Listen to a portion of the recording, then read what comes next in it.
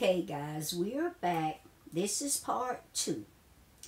And I could not let you guys go before I let y'all know that I was told that the reason why he came to get the car was so that he could take her out on dates.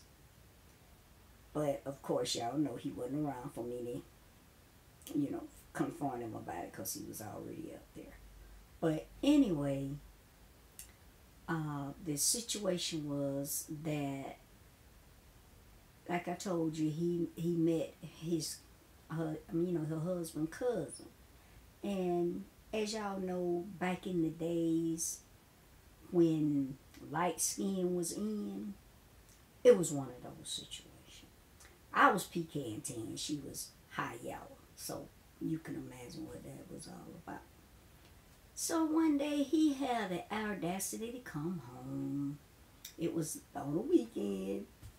And as usual, me and Lola was together. We had went to the store, right? And we had bought stuff and we was walking out the store. And as we was walking out the store, here come her and him they're walking across the street from where we are, because they coming from another store, and they're across the street from where we are. And when I spot them, my first reaction is to go get them, and I'm thinking to run across the street, you know what I'm saying, and get them. And as usual, Lola wouldn't let me go. I say, let me go, Lola, let me go. Lola like, no, you ain't finna go over there. Man, I wanted to go box. Okay, y'all know it's certain words you can use on YouTube, so I wanted to go box. But Lola said, no, you not fixing to go over there. So after she talked to me and calmed me down, I realized, what I was doing. I came to my senses, so I said, okay, I'm not fixing to go over there boxing over somebody who, don't want me. That ain't gonna make them want me if I'm boxing over them. So I let it go, guys. I did. I let it go. But that's the last time I seen or heard of them, right? So on down the line, I can't really say whether it was a year later. I want to say like a year later, I had got my own place. And me and some of my school friends who I hung out with, we was all hanging out at my house, chilling, talking, cutting up like girls do. And he comes over to my house. Me, I don't hold grudges against people. My motto was, I don't get mad, I get even. That's how I used to be. Now I'm not like that anymore. Okay, I let God handle mine now. Okay. So what I did, I let him come over and he come in. We all sitting around talking and laughing and stuff.